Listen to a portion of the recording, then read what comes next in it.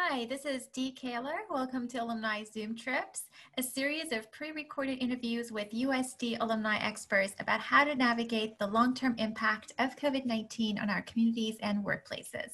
The program is co-hosted with the Office of Alumni Relations. Today, I have the pleasure of hosting Markeia Brox-Chester. Markeia is a Bay Area native. After graduating from USD's Business Administration program, she began her career at Adobe, where she now serves as Business Operations Program Manager for the Employee Experience Unit. While working for Adobe, she's able to not only drive key business initiatives, but also help Adobe create a more inclusive workplace. Markeia, it's wonderful having you here with us this morning. How are you? I'm doing good. Thanks for having me. I'm excited to kind of be back at USD, even if it's virtually. Fantastic. So I'll just start it off with, what do you like most about working at Adobe? Yeah, this question is probably one of my favorites because there's a long laundry list of things that I've enjoyed during my time here. And it's cliche to say, but I always say the people. I've made some of my best friends working at Adobe. I have experienced various different relationships, from mentors to people who are just there to stand by me, to help me develop my career. And they've really made this entire experience working at Adobe for the past 4 years unique in itself, because it's so important to have that strong group of coworkers and peers, given that a lot of time is spent at your job. So having the people, having their smiles, having the genuine nature of the culture is really what's made me so excited to continue working here for 4, 5, 10 more years to come. Mm-hmm. And do you continue to sort of feel that sense of closeness in this virtual remote work climate as well? Yeah, so there's multiple teams that have been doing various different things to keep that, what we call in-person culture, going and alive. So we've had virtual happy hours, we've had virtual kind of panel discussions, we've had virtual team events where we've done scavenger hunts within our houses. So we have kept everything, to the best that we can, as connected as possible, given that in-person feeling is so important to not only just Adobe, but working in general. So that has been something that I've enjoyed a lot. And I've also been able to kind of curate some of those experiences for employees in various different employee networks, which has also been great. Thanks so much for sharing that. So how did you get started in your career? So I started off, and I joined Adobe right out after graduating from USD. And I will give a big shout out to the career services team, because they actually kind of are the reason why I was able to jump into tech right out of college. And they created Torero Treks, which brought students up to Silicon Valley, where I was able to experience the various different companies around and meet other people and network. And then they also had Adobe on campus doing in-person interviews. So that was my kind of foot in the door to have the opportunity to even get the chance to work at Adobe.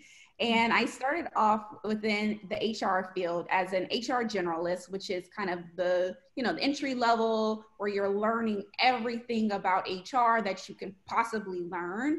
And I took that time to just absorb everything around me, from the various different pieces of the function to everything about Adobe. And then that's where I started to build on skill sets and determine exactly kind of the direction I wanted to take my career, which has then led me to this piece of business operations as a program manager, still within the employee experience, or what we call HR, and typically into that space. So Adobe has been phenomenal in my development and providing me the opportunities to constantly grow and learn as I go, which I've been so grateful for. Thanks for that information. And who do you have to be successful at Adobe? What are some key skills? Yeah, and I think this probably goes to many different industries, but I'll speak to Adobe specifically, given this is where I work, but you really have to be driven. And I know that that might seem like a given, but when I say developing your career here is a lot of times back on the employee, and that's for a reason, because they want the employees to be passionate about the next step in the direction of their career and be excited for that and be looking forward to it. So a lot of that is driven by the employee. So in order to be successful and kind of continue to grow, you have to be seeking that new opportunity and seeking areas to continue to learn, because as working within the tech industry, things are constantly changing and you have to constantly be keeping up to date within technology and learning about various different tools or whatever that is. So being hungry to learn and realize that you don't know everything is also a big thing, because with the many changes, there will be something you don't know, but being willing to learn about it and come in excited about it is something that I think is very important for you to be able to succeed at Adobe. That's very helpful to know, just to be proactively seeking those growth opportunities, right? And really being self-driven and passionate. Given your experience, both in HR as well as business operations now, can you speak a little bit into the key skills required for each of those career tracks? Yeah, so when I think about my kind of entry into HR, and this will be another shout out to the career services, because I actually was able to get an internship prior to working at Adobe with Victoria's Secret at the time. And that I got through the career services team's kind of web portal. And I had that internship, which then ultimately translated into my ability to step into the Adobe role kind of well-informed. And the skill sets that you have to know is you kind of have to understand cross-functional kind of like communication. So working across various different teams, you have to have a sense of kind of understanding in regards to how to handle various different escalations, how to communicate effectively with various different stakeholders, because you might have a group you're working with in finance, and then you might have a group you're working with in sales, and they communicate differently. So being able to pivot and adjust that communication style to fit the needs of your customer, in a sense, has been very, very important. And that ultimately translated into my role today, where I'm working cross-functionally, looking at kind of what is the strategy for our organization. And I support kind of a subset within employee experience, but looking across the various different teams to make those connections, to connect the dots is what we often call it, and just say, what is our strategy? How do we want to work well with each other? How do we want to bridge these gaps? And ultimately, how do we want to drive towards the important business decisions that we need to make? So being able to kind of have that holistic view and look across and see what is the need, what is the problem I'm trying to solve, and then what is the solution that we can offer, as opposed to, here's a solution, I don't know what the problem is, but I'm just going to throw out possible solutions. So that's something that I've had to learn over time, is just understanding how to navigate this kind of space of fast moving kind of HR policies and thoughts, and just taking all of those experiences to wrap them into what my current role is today. Thanks for that. And thanks also for the shout out to the Career Development Center. Yes, big advocate. Now, going back to what you said about, working across different teams and being able to pivot, and also based on your experience, having worked on, having done different functions across Adobe, is the company supportive of rotating and these types of lateral movements? And are you able to find the mentorship and the support that you need if, through your career, you explored these different opportunities and decided to pursue different tracks within the same company? Yeah, 100%. And I am actually kind of a proponent of that. So it goes back to what I mentioned in regards to driving, like employees having to drive and own that career development path, because ultimately, your manager can inform you of what is out there, but it's you that has to make the decision to say, this is the direction I want to go, or this is where I want to start helping out on projects. And that's exactly what I was able to do. I thought about the things that I really, really liked and some of the things that I didn't like. And I said, well, how can I get more of what I do like? And my managers, all of the managers I've had during my time at Adobe have been so supportive of this. And it's a lot of times I just go make connections with various different people, different teams. And then I say, they need help on this project. I'm interested in helping out. Are you supportive of this? And they're like 100% yes. So as long as the employee is able to kind of drive that and not expect the manager to kind of come up with everything, I found that my managers have always been supportive. I actually took a separate class. I did kind of a boot camp data analytics course that I'm wrapping up soon, and my manager was 100% supportive of that. During the time I was taking the class, I was able to work with another team kind of on a part-time basis, and my manager has been thumbs up to that, just because she sees that I want to continue to grow and learn, and she encourages it. So that is pretty common across Adobe. It's actually very much encouraged, and as well as the lateral movement, moving internally. And that's what I did when I moved from my first team to my second team. It was technically internal movement, and I had the full support, go through the process. Jobs are posted internally. You can connect with the managers if you want, have coffee chats, and everyone is always just so open to understanding, well, what direction do you want to go? And ultimately, how can they help you get there? And I found mentors and buddies from groups that I've joined outside of just my team at Adobe. So we have various different clubs and employee network groups that are also there to support, and you make connections with people who you may or may not technically be talking to in general. So that's been amazing as well. And all of these together have kind of just lended me plenty opportunities to just continue to grow. Thanks so much for that. And I know you're hiring actively. Can you tell us a little bit about how the COVID-19 has affected Adobe and the different opportunities currently available? Yeah, so just like pretty much everyone else, in March, we were sent home to work, and we will be working from home for the near future. And since then, I will give a kudos to Adobe, because they have been phenomenal in ensuring employees have the support they need in regards to taking additional time off, flexible schedules, and it has been amazing thus far from that perspective. And we are hiring again now. So we did have a hiring freeze as we're figuring things out, but they've reopened hiring, which is really exciting.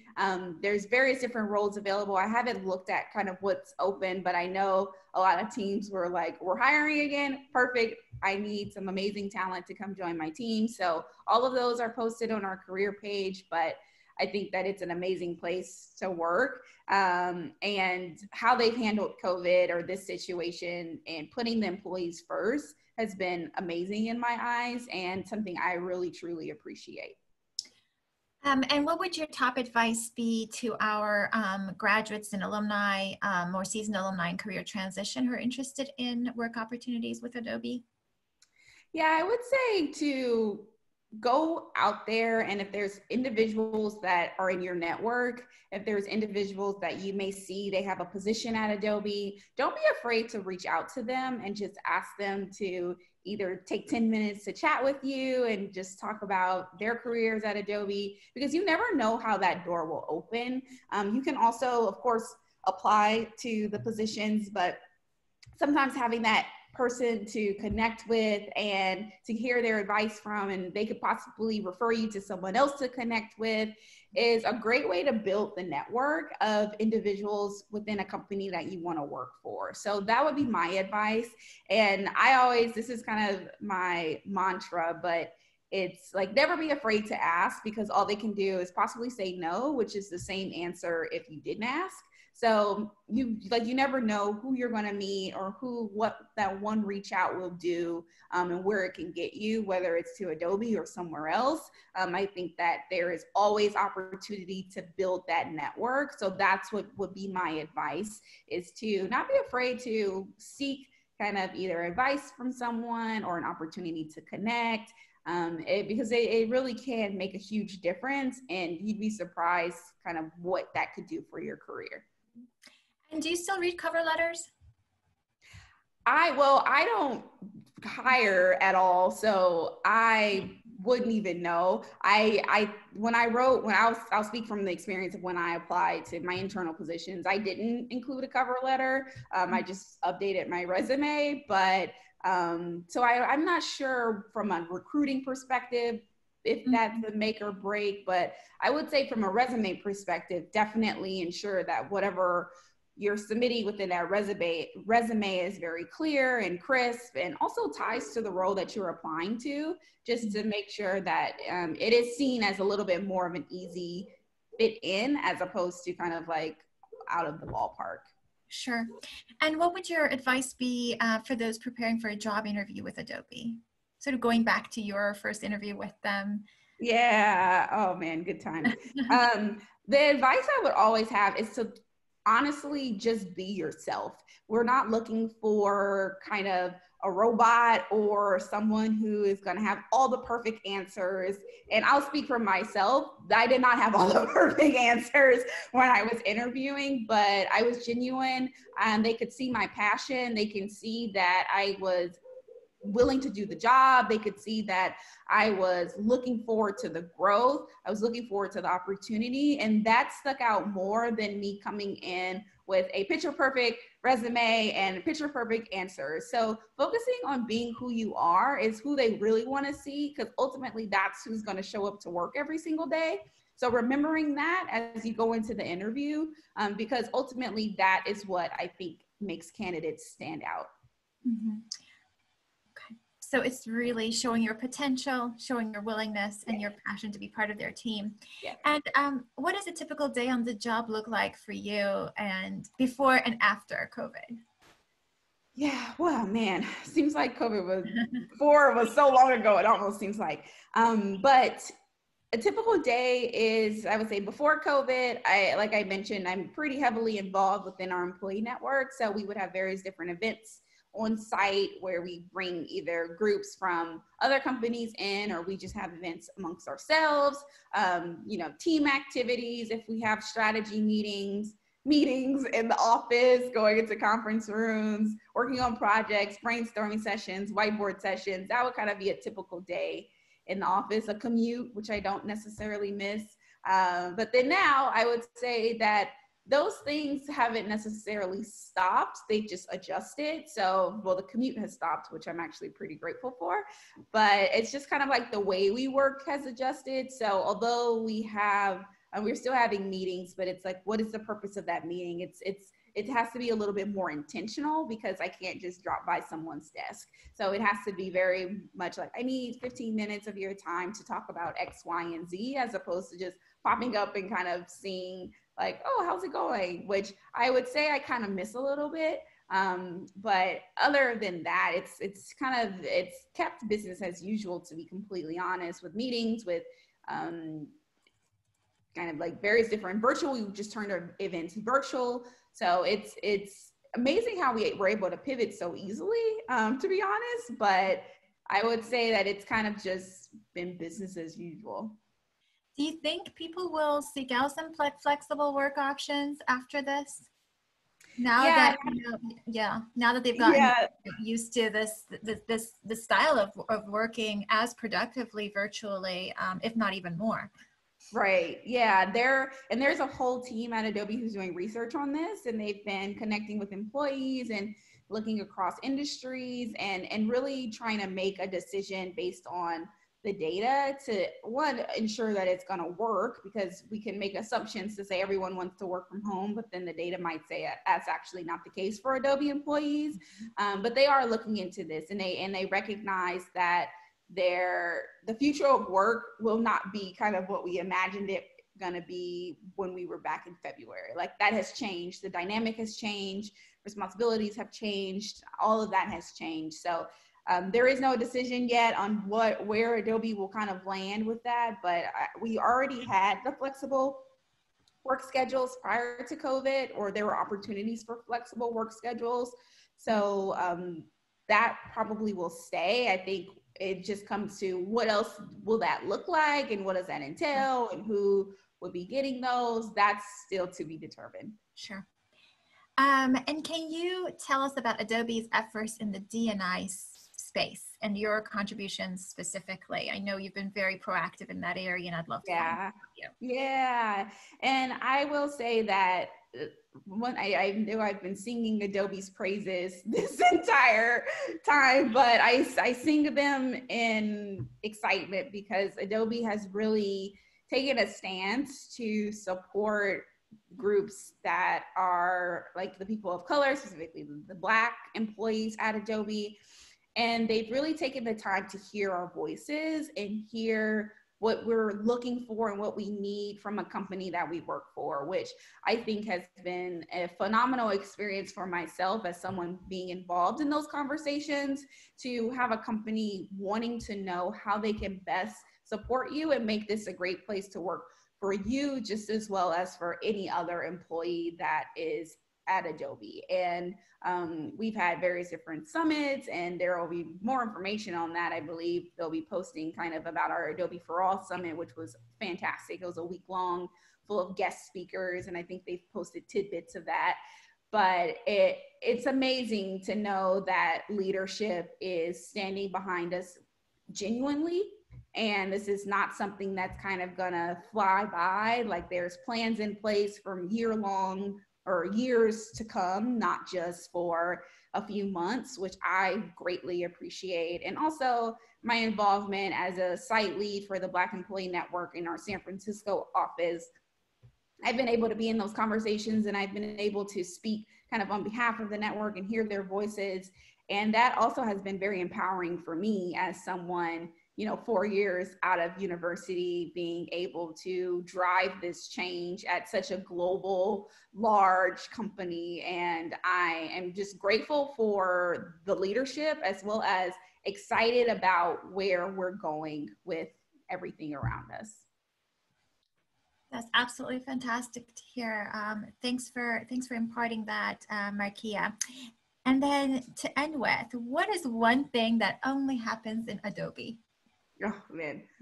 And I don't know if it only happens at Adobe, but we really do love it. It's called shutdown. So within the US, every year we get the week of 4th of July off, the entire week, all US employees specifically, or America's employees specifically.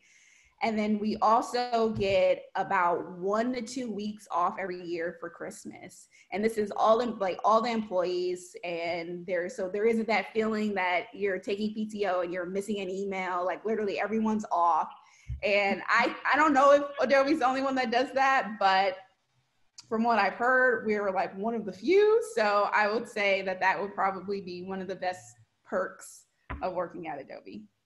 I love it. And here it is, a computer software company, and you can have like a shutdown, a complete shutdown for at least a couple of weeks. That's fabulous. Yep. Markeia, thank you so much for today's conversation. It's been absolutely delightful chatting with you. So thanks so much for your time and for sharing your advice with Toreros. Thank you. Thank you. It was a pleasure. Okay. Have a good one. Bye, everyone. Bye.